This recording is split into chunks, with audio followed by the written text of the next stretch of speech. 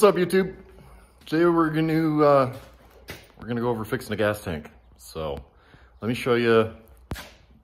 Well, we'll walk around the car, show you where it's leaking. This one's a little different because you can't drop the gas tank out of the car. So let me show you what's going on, and we'll get it in the shop. Here we are. So I'm trying to remember. I believe I built this a few years ago. And I believe it is a 29 memory. My memory's not messing with me. But this was a full build. Built the frame all the way forward, 4-link, coilovers. We chopped the top. This top is actually not for this car. This top was off of Dodge. I believe it was a Dodge. That's why it has these fillers in here and some weird seams, because it took some weird stuff to make that happen. It has a 454 up front.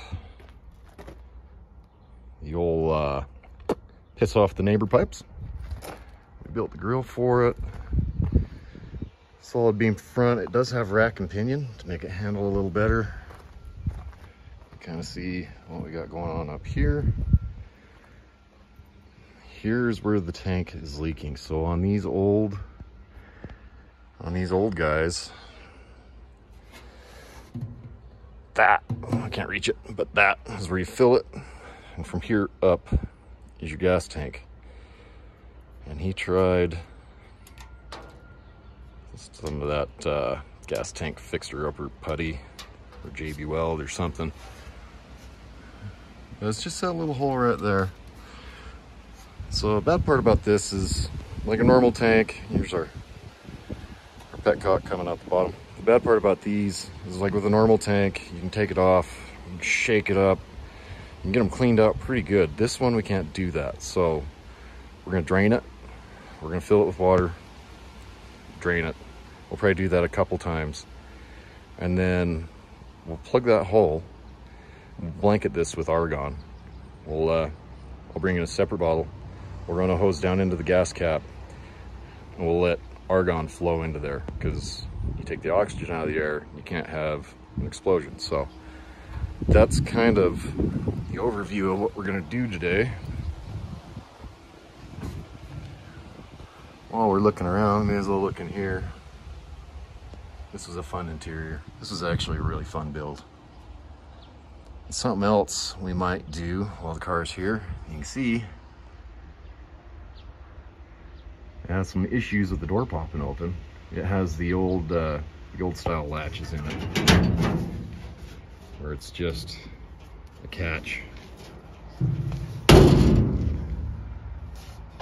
One of these guys.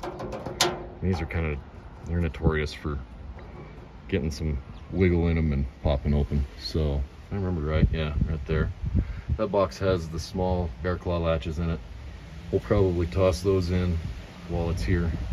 So let me get this guy off the trailer, and into the shop we'll get going on it.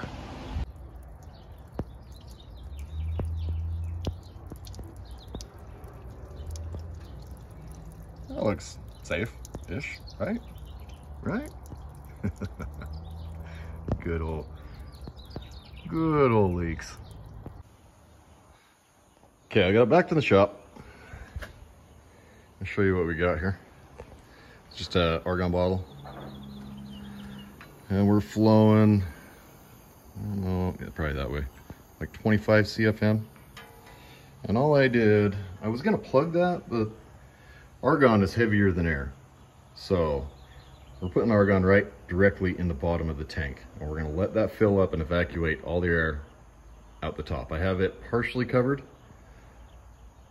so it'll hold it in there a little better. It'll evacuate all the oxygen, fumes, and everything else. Because when it comes to gas, your fumes are gonna be what's explosive. So that's what you need to take care of.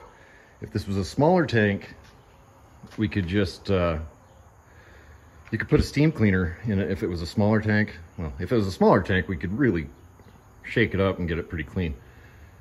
But we could also put a steam cleaner in it. What that would do is the steam does some science stuff. I can't remember exactly. But the water vapor that is created by the steam attaches itself to the gas vapor and brings it down so you can drain it out. It really helps clean up the tank really nice, but it's just, we got too much here for that to be real effective, so this is going to be our best method.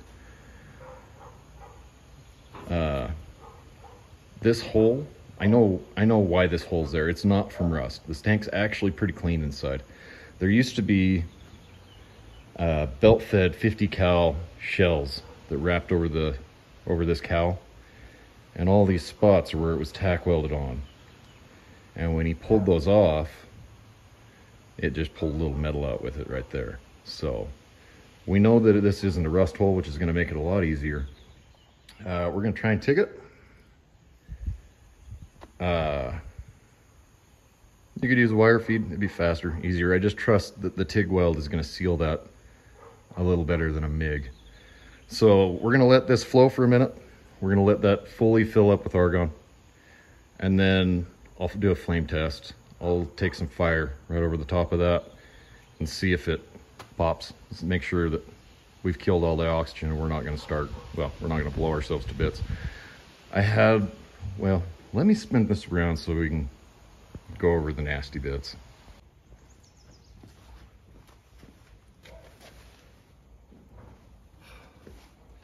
All right, guys, now for the serious part of this. Welding a gas tank is going to be the most dangerous thing you can do on a car. You need to make sure that you take every step seriously. Don't take any shortcuts. Make sure you prep it right.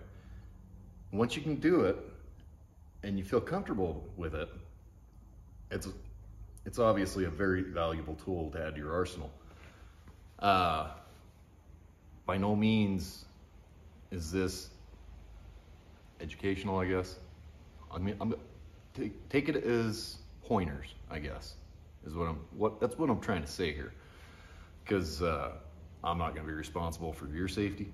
You need to be responsible for your own. Case in point, I had a buddy, he owns a race shop. He'd been building cars for most of his life. And about 8 months ago, something like that, maybe a year ago, he went to cut parts off of a car for a race car that he was building. The car had been sitting for probably 15 years, nicked it with a plasma cutter, exploded. And he spent months in the ICU in the burn unit, and it's terrible, it's horrible. You don't ever want to do that. It's not so much that gas is flammable, it's more the explosive part that's going to come and bite you in the ass. So take your time, do it right, take every precaution that you can. It can be done. It's not anything extremely hard to do, but every step is vitally important. So I'm gonna let this purge for probably another 20 minutes just because I'm not sure how long it's gonna take to fill that area with argon, so I'm gonna give it more than enough time to make sure that it has enough in there. We'll flame test it. I'll take a torch, we'll go over the top of it. We'll see if we're getting any fire out of it before I touch it with a welder. And I'll probably have a small panic attack the whole time I'm doing it, because I've probably done 30 different tanks and I still get nervous every time I do one. So take your time, make sure you do it right, don't skip any steps, and be safe if you're gonna do this yourself.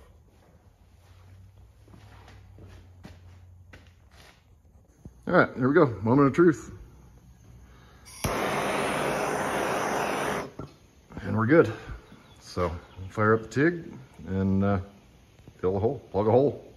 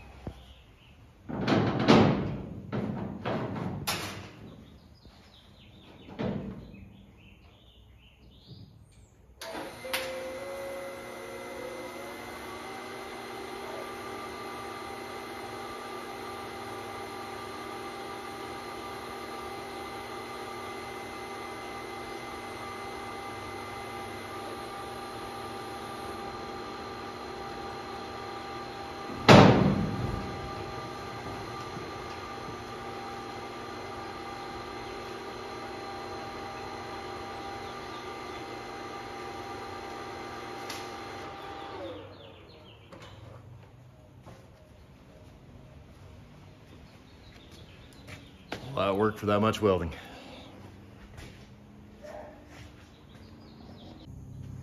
All that prep for that much welding. But such is the life of a car guy. So, I think we'll do the bear claws a different time. We won't put that on this one. We'll try and keep everything split up. And we'll just call this a short video. So, a little more of some of this guy. And you'll see it back in here one more time. So, till next time, like and subscribe. We'll see you all later.